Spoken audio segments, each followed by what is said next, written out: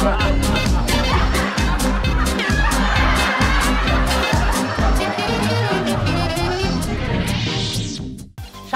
Brand new এপিসোডে কৌতুকবাজ। আগেই বলছিলাম শুধু এই বছরের না, এই শতাব্দীর সবচেয়ে মজার শো, ফান শো। কারণ আমি আছি ভাই। আমি তো আগে গান করতাম, এখন ফান করি। গান করার সময় আমি এক স্টেজে উঠলাম, উঠে তো গলা ছেড়ে গান ধরলাম। আরে ভাই, লোকজনের কোনো তালি নাই। পরে এক লোক এসে বলল, ভাই আপনি এখানে তালি পাবেন না, আপনাকে করতে হবে কি পঙ্গু হাসপাতাল চিকিৎসক হিসেবে নেওয়া হবে। পঙ্গু হাসপাতালের চিকিৎসক আমি কেমনে? বলে আর কিছু না, আপনি গান গাইবেন আর সামনে সকল পঙ্গুদের বসায় দিব। আপনার গান শুই না পঙ্গুরা উইঠা উইঠা দৌড় দিব, এইভাবে চিকিৎসা করবে। তারপর থেকে মনে হলো না, গানটা ছেড়ে দিলাম, ফানটাই রাখলাম। এই জন্য এই ফান শোতে এখন অ্যাঙ্কারিং করি। চলেন দেখে আসি একটা ফান।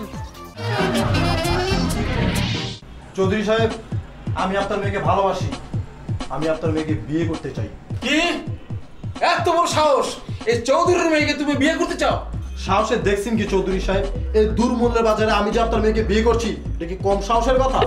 আচ্ছা ঠিক আছে, তোমার মাসে ইনকাম কত বলো? 10,000 টাকা। 10,000 টাকা? আরে ওই টাকা তো আমার মেয়ের হাত খরচের জন্য প্রতি মাসে দিই আমি। জি, আমি ওই টাকার কথাই বলছি, আমার কোনো ইনকাম নেই। আচ্ছা তুমি আমার মেয়েকে কতদিন ধরে ভালোবাসো? আমি 6 মাস ধরে আপনার মেয়েকে ভালোবাসি। 6 মাস ধরে যে আমার মেয়েকে ভালোবাসো, তার কোনো প্রমাণ তোমার কাছে আছে? চৌধুরী সাহেব, 6 মাস ধরে ভালোবাসছি, 3 মাস অপেক্ষা করেন। মা আইতাছে।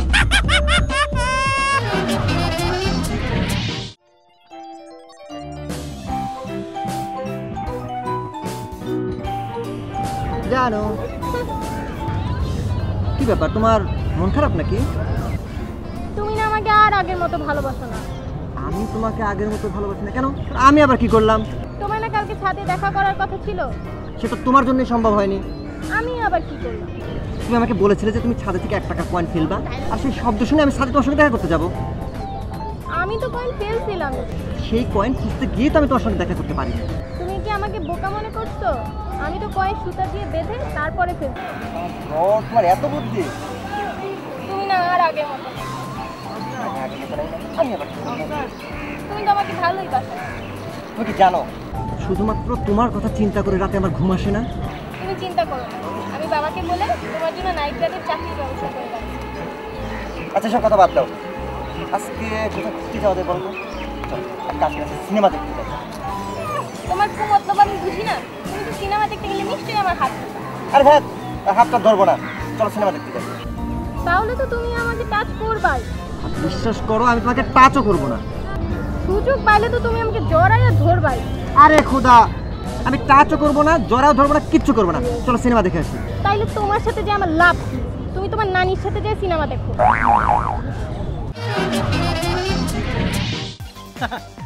এক স্বামী দরবেশ বাবার কাছ থেকে হাত দেখায় আইসা বাসায় আসলো।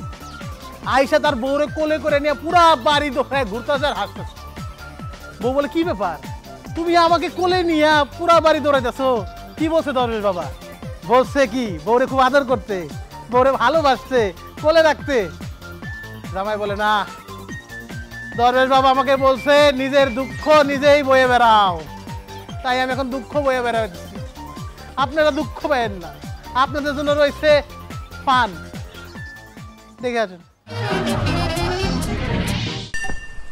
আই শুনো না, তোমাকে না পাঞ্জাবিতে দারুণ লাগতেছে। বাপরে বাপ, যতই পাম করতে পারো না কেন, আমি কিন্তু তোমায় কোনো নতুন শাড়ি কিনে দিব না। পাঞ্জাবিটা যত সুন্দর লাগুক, চেহারাটা তোমরা বান্দর মতো করে রাখছো। তোমার যেই আমি শাড়ি কিনে দেবো না, অমনি আমার চেহারা বান্দরের মতো হয়ে গেল। ভাই, অশান্তি, উচ্চ রক্তচাপ এগুলো আমরা কেউ পছন্দ করি না, তারপর আমরা সবাই বিয়ে করতে চাই।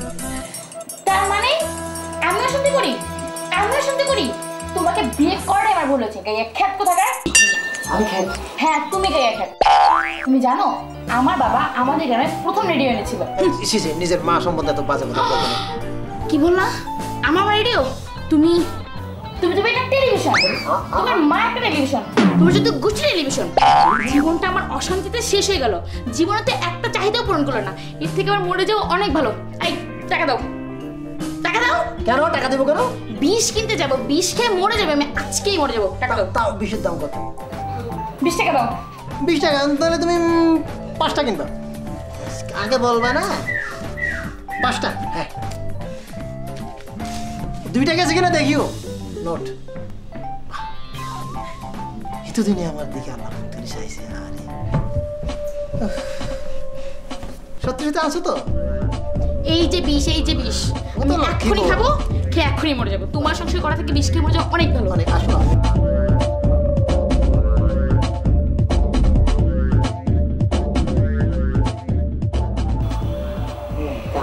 এক নম্বর জিনিস, বাজারে আজকাল ভালো জিনিসও আছে।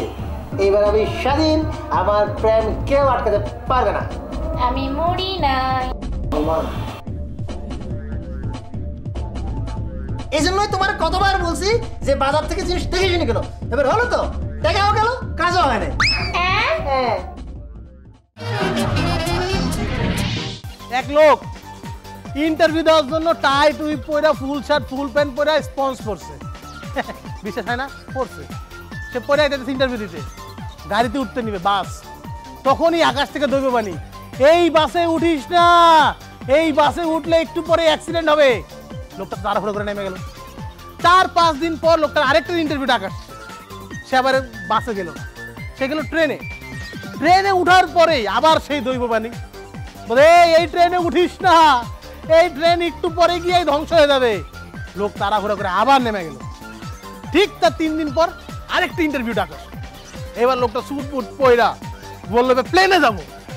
প্লেনে উঠতে নিবে, এমন সময় সেই দৈববাণী আবার, এই প্লেনে উঠিস না, একটু পরে গিয়ে এই প্লেন ক্র্যাশ করবে। তখন লোকটা বিরক্ত হইয়া চেইতে গিয়া আকাশের দিকে তাকায় বলল, ওই আমার বিয়ার সময় কি তোর গলা খারাপ ছিল? বলে ওই লোকের দুঃখ আমার দুঃখ একই। আমি যখন কথা বলি আমার কি গলা খারাপ থাকে? তাহলে কেন মাঝখানে ভিডিও দেখাইতে হবে? তাও দেখে আসুন, জান।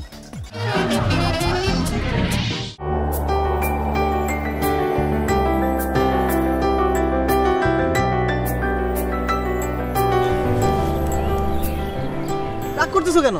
এত লেট, আধা ঘন্টা যাবত বসে আছি। আধা ঘন্টা? আমার বাসায় একটা ইম্পর্টেন্ট কাজ ছিল। কি এত ইম্পর্টেন্ট কাজ? আজকে আমার বড় খালার জন্য সম্বন্ধ আসছিল, পাত্রপক্ষ দেখতে আসছে। তোমার বড় খালা, ওনার বয়স কত? আগামী মাসে 52 হবে। এই বয়সে সম্বন্ধ না, দম বন্ধ হয়ে আছে। আচ্ছা বাদ দাও, আমাদের বিয়ে করতে হবে। আমরা আবার কিসের বিয়ে? আমি তোমাকে কবে বলছি বিয়ে করবো? কি তার মানে তোমাকে বিয়ে করবে না? না, আমি এমন কাউকে বিয়ে করবো যে প্রচন্ড সাহসী আর বুদ্ধি। সাহসী? আমি সেই সাহসী। আচ্ছা প্রমাণ দেখাও। গত বছর পিকনিকে গেছিলে মনে আছে? হ্যাঁ। নৌকা ডুবে গেছিল, তুমি ডুবে গেছিলা, কে বাঁচাইছে তোমাকে? আমি তোমাকে বাঁচাইছিলাম। আচ্ছা এটা সাহসী বুঝলাম, বুদ্ধিমানের কি আছে? নৌকাটা কিন্তু আমি ডুবেছি। মানে তুমি? আপনার জন্য তো আরো মজার অনেক ক্লিপ আছে, দেখবেন না? চলেন একটা দেখে আসি। মোকলেস, এই মোকলেস, এত বড় দুর্নীতি, ভেজাল। মোকলেস স্যার আমাকে ডাকছেন? জি আপনাকে ডাকছি। সারাদিন কি করেন শুনি? মানে স্যার, মানে বাদ দেন, সামান্য একটা ফাইলে এত দুর্নীতি। এইভাবে দুর্নীতি করলে আপনার কি হবে জানেন? জানি স্যার, এইভাবে দুর্নীতি করতে করতে আমি একদিন আপনার মতো বড় নেতা হয়ে যাব। ফাইলে দেখলাম আমার আগের উপজেলা চেয়ারম্যান 15,000 টাকা নিল। 15,000 না স্যার, ওটা 15 লাখ। 15 লাখ? জি স্যার। এই টাকা নিয়ে উনি কি করছেন? এই যে স্যার, আমাদের অফিসের সামনে যে খেলার মাঠটা আছে, এইখানে একটা পুকুর খননের জন্য সে 15 লক্ষ টাকা অনুদান আনছে। 15 লক্ষ টাকা অনুদান আনছে? পুকুর কই? পুকুর তো স্যার কাটাই হয় নাই, টাকা তো পুরো গায়েব। এত বড় দুর্নীতি! না না না না, এইটা আমি মানবো না। আমি সংবাদ সম্মেলন করবো। স্যার এইরকম রেকর্ড আমাদেরও আছে। তাইলে এক কাম করেন, আপনি 20 লক্ষ টাকা অনুদান চাইয়া একটা অ্যাপ্লিকেশন করেন। কিসের জন্য অ্যাপ্লিকেশন করব? কেন? আমি ওই প্রকার ভরাট করবো। বাহ স্যার বাহ, পুকুরে তো নামগন্ধই নাই। আপনার আগে জন 15 লক্ষ টাকা আনলো পুকুর খনন করার জন্য, আপনি আবার বলতেছেন 20 লক্ষ টাকা আনবো পুকুর ভরাট করার জন্য। এটা তো পুরো ডাকাতি স্যার। ডাকাতি না, ডাকাতি না, এইটাই হলো গিয়া রাজনীতি। আরে মানুষকে কখনো আপনি সুখ দিতে পারবেন না, তাদের কখনো সন্তুষ্ট করতে পারবেন না। সত্যি কথা বলতেছি, যা করবেন ওটার ভিতরে খুদ ধরবো, যতই চেষ্টা করবেন কোনো লাভ নেই। এক লোক এত খুদ ধরে তারপরে তাকে একজন দাওয়াত দিছে যাতে কোনো খুঁত ধরতে না পারে। রান্না বান্না ফ্যান্টাস্টিক করে করছে, সব কিছু ঠিকঠাক, কথাবার্তা মেপে মেপে বলছে তার সাথে, কেউ যেন কোনো খুঁত ধরতে না পারে। সব কিছু করার পরে যাওয়ার সময় লোকটা বললো, ভাই সব ঠিকঠাক ছিল তো, কোনো সমস্যা হয় নাই তো, সব ভালো ছিল তো? এই শুনে সে খুঁত ধরে যে লোকটা, সে লোক বলতেছে সব তো ভালোই ছিল, তবে এত ভালো ভালো না। খুঁত ধরবেই, দেখেন এর খুঁতখুতানি আমার চেয়েও বেশি মনে হয়। এই আজকে আমার কেমন লাগতেছে দেখো তো। বাহ অনেক সুন্দর, কিন্তু তবে যখন তুমি দুপুরে শুয়েছিলে তখন অনেক বেশি সুন্দর লাগতেছিল। তোমার এই খুদ ধরার অভ্যাসটা আর গেল না। বাহ সুন্দর গেলাম, এর মধ্যে আমার খুব তো দুপুরে তুমি আমার ডাকলেই পারতা। ওই বাবা ছিল ঘুমের মধ্যে এরকম কি হইতো, সেলফি তো তুলতে পারতাম। এইটা বুঝছেন, তাই তো কই বলি রান্না এই অবস্থা কেন? তোমার তো কাজ করার কোনো মন নাই। আমি কি করলাম? তুমি আজকে তরকারিতে আলুর বদলে ভুলে বাংলা সাবান দিছো। তোমার রাগ হয়নি? হয়েছে মানে, হ্যাঁ কিন্তু আমার নাক মুখ দিয়ে বাংলা সাবানে ফেনা বাইরে ছিল। শুনো, এই কারণে আজকে দুপুর থেকে আমার পেটে দানা পানি পড়ে নাই। তো আমি আপনার জন্য এখন কি করতে পারি? দয়া করে আমারটা ডিম খাওয়াই আপনি উদ্ধার করেন। আচ্ছা করতেছি। কি আর বিয়ে করছি মানে আফগানিস্তানে তো নাইজেরিয়াতে বিয়ে হলে ভালো হতো। কি কি করলি মানে জিলাপি কোন লিঙ্গ? আরে বেটা যার ভিতরে এত ফ্যাশন তো অবশ্যই স্ত্রীলিঙ্গ। আচ্ছা ঠিক আছে, পরে কল দিস। আচ্ছা দেখলাম। নাও তোমার ডিম খায় আমার একটু উদ্ধার করো। এই দোনোটা আমার মাথার বাড়ি মারি আমার উদ্ধার করেন। এই যে আমার কেমন খাইতে দেখছো? তা তুমি কি খাবা? তুমি বুঝো না তোমার জামাই কি খায়? তোমার প্রত্যেকটা জিনিসে খুদ ধরতে হইব। খুব ধরার মতো কাম করলে দেখো, যাও কেন বলি যে আবার দিয়ে কি দাবারে শান্তির খেলা বলা হয় কেন? আরে বেটা বুঝোস না, যে খেলা রাজা থাকলে জানি না, এটাই তো শান্তির খেলা। হ্যাঁ রাখ, পরে করিস। না এবার এটা খায় আমার উদ্ধার করে। এই বিয়ের পর তো এই জিনিস আমি প্রথম দেখলাম। এটা তোমার ডিম, তুমি না ডিম বলছিলা, ডিম খাবা খাও। এটা মাথার মধ্যে ডালে না। তো তুমি তো বললে ডিম কুয়া আছে না, কুয়ার মধ্যে ডালে তাহলে কুত্তারে খাওয়া যা। ওরে জালা রে, ডিমই ছিল না, মুরগি ছিল না আলাদা।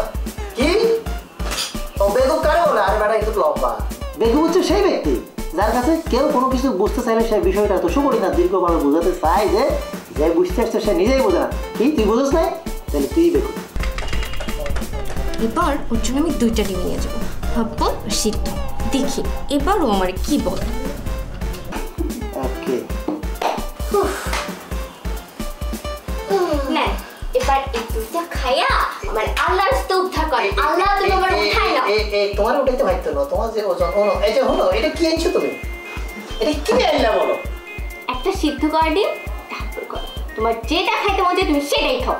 এখানে তো জামালাটা করছো তুমি। আমি কি করলাম আবার? যেটা সিদ্ধ করা দরকার ছিল এটা আনছো হাফ বল করে, আর যেটা হাফ বল করা দরকার ছিল এটা হে আল্লাহ, কাও আমার উঠাই নেন। আমি তো উঠাই নেয় না। বুঝাই পার কেমন ভাই? তোমার কাছ থেকে কবে ছাড়া পাবো? সুস্থ আছেন, ভালো আছেন, ঠিকঠাক আছেন, থাকবেনই তো। হাসলে তো মন ভালো থাকে। আমি বলি নাই, ডাক্তার বলছে laughter is the best medicine. সেই হিসাবে আমি একজন ডাক্তার। সবে তো কয়েক ডোজ দিলাম, এখন অনেক ডোজ বাকি আছে। একের পর এক, একের পর এক আসবে যাবে, আসবে যাবে। চলেন আরেকটা দেখে আসি। কাউ ইজ এ ডোমেস্টিক বানানো ভুল। কি পড়াশোনা করো, তোমার কোনো ঠিক ঠিকানা নাই। আচ্ছা একটা হোমওয়ার্ক করে রাখছো, এটা অনেক ভালো। আচ্ছা তোমার আজকে টেস্ট পরীক্ষার রেজাল্ট দেওয়ার কথা, রেজাল্ট কি?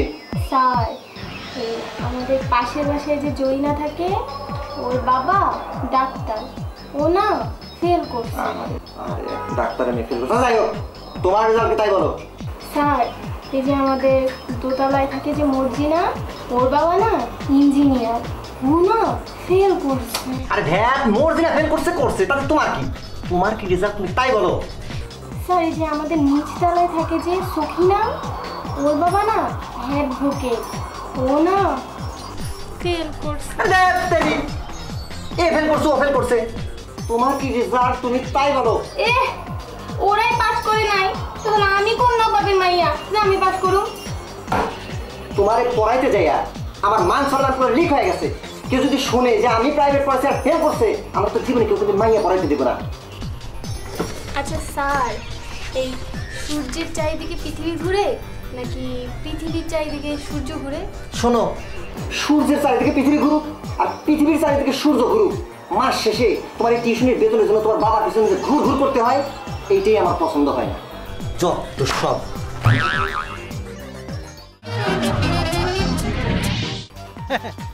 একটা জেলের কাহিনী বলি। এক জেলে এক নদীতে গেছিল মাছ ধরতে। তো নৌকার মধ্যে বসে আছে, বড়শি ফেলায়া 2 ঘন্টা 3 ঘন্টা 4 ঘন্টা প্রায় অর্ধেক দিন পার করে দিছে, মাছ আর ওঠে না। এমন সময় এক কুমির আসছে। আচ্ছা কি জেলে ভাই, মাছ কি পাইলেন? না রে ভাই, এই নদীতে একটাও মাছ নাই। আধা ঘন্টা পর কুমির আবার আসছে। আচ্ছা ও জেলে ভাই, মাছ কি পাইলেন? না রে ভাই, এই নদীতে একটাও মাছ নাই, এতক্ষণ ধরে বসে আছে একটা মাছও পাই নাই। এবার কুমির বলতেছে, মাছ তো আর পাইলেন না, তাইলে এবার একটু গোসল করতে নামেন। যার যার ধান্দা তার তার কাছে, বুঝছেন? আমার ধান্দা হলো আপনাকে একটা ভিডিও দেখাবো, দেখে আসি। স্যার, আপনি শুধু এলাকার উন্নয়ন নিয়ে ভাবেন, আশেপাশে কি হচ্ছে দেখছেন? কেন কিছে? স্যার, ওই দিন দেখলাম আপনার বাড়ির দেয়ালে কে যেন লিখে গেছে আপনি নাকি একটা চোর। আরে তাতে কি আছে? লিখা গেছে তো ভালো কথা, ওইটা আবার ফেসবুকের ওয়াল মনে কইরা কে জানি 2টা লাইক আর 3টা কমেন্টসও দিয়ে গেছে। আচ্ছা ঠিক আছে, এই আজকের প্রোগ্রাম কি তাই বলো? স্যার, আজকে বাড়ির পাশে ফুটবল খেলা, আপনি এখানের প্রধান অতিথি। তো কালকের খেলা? স্যার, মহিলা একাদশ বনাম যুবতী একাদশ। না, এইসব খেলা আমি যাই না। কেন স্যার? এই গত বছরের কথা তোর মনে নেই? স্যার, আপনি কি চান না মহিলার উন্নতি করুক? অবশ্যই চাই। আপনি কি চান না মহিলারা খেলাধুলা করে এগিয়ে যাক? অবশ্যই চাই। আর তোরা খেলবি খেল, কিন্তু যে খেলা শেষে যে জার্সি বদল করতে কে বলেছে? আচ্ছা বলো, তুমি যাবো ওই থাইল্যান্ডের টিকিট নিয়ে এসো। স্যার, আপনি কি একাই যাইবেন? হ্যাঁ, একাই যাবো তো। কেন ম্যাডামদের নিয়ে যাবেন না? বেকুব নাকি? শোনো, এই যে হোটেলে খেতে গেলে কেউ কি বাসা থেকে খাবার নিয়ে যায় হোটেলে? আমার কপালে পড়েছে যত সব বেকুবের দল। এই যে অনেক হাসাহাসি হয়েছে, হাতে কি খুব অনেক বেশি সময়? এতক্ষণ দেখার কি আছে? আমার একটা লোক দেখতেছেন, ভালো করছেন, নিজের স্বার্থের জন্য দেখছেন, মজা পাওয়ার জন্য দেখছেন। এমনি এমনি তো আপনি দেখার মানুষ না, তবে আরও দেখতে হবে। আজকের মতো এখানেই বিদায়। কি আর করব, আমি আর বেশিক্ষণ দাঁড়া থাকতে পারি না। এই বয়সে কোমরটাও আর সাথ দিল না, ব্যথা করে। ডাক্তারের কাছে গেছিলাম, বললাম যে ডাক্তার সাহেব কোমর ব্যথা করে। আমাকে ভালো মতো উপর নিচে দেখলো, দেখা বললো কোমর তো ব্যথা করবেই। আল্লাহ যখন আপনারা বানাইছিল, মানুষ ভেবে বানাইছিল, সে তো আর বোঝা নাই বড় হয়ে হাতি হবে। মানুষের কোমর দিচ্ছে, তাই মানুষ থাকতে থাকতে শেষ করি। না হলে দেখবেন আমি শুয়ে আছি, ক্যামেরা চলতেছে, আপনারা বসে আছেন, কি দরকার? আর হ্যাঁ, হোমওয়ার্ক কিন্তু শেষ হয়নি, হোমওয়ার্ক কিন্তু আপনাকে জমা দিতে হবে। এটা হলো ওই যে পকেট থেকে বের করে যে কোনো ভিডিও করবেন, ফানি ভিডিও, ভালো ভিডিও, সব ভিডিও পাঠিয়ে দিবেন আমাদের কাছে। আর আমাদের যে দুষ্ট টিম, কৌতুকবাজ টিম, সেটা ফলো করে প্রকাশ করবে, কাজটা করবে। আর আমি বাইরে থাকতে থাকতে বিদায় নিলাম, টাটা।